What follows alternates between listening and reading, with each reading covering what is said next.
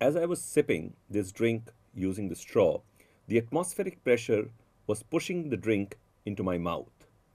Sounds a little counterintuitive. Let us try to understand atmospheric pressure.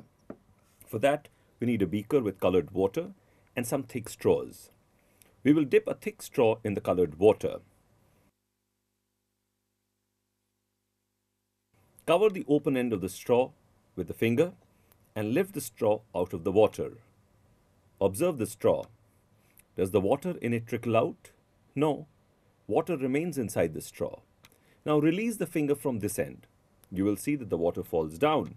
The atmosphere exerts a pressure on all the objects, which is known as atmospheric pressure.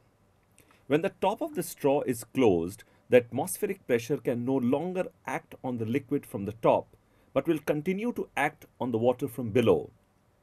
The pressure acting on the water from below is higher than that from above. This pressure will push at the water and keep it from falling down. When the finger is lifted, the pressure of the air acting at both ends of the liquid in the straw again become equal, so gravity pulls down the water. Now can you guess how this drink rises through the straw to my mouth?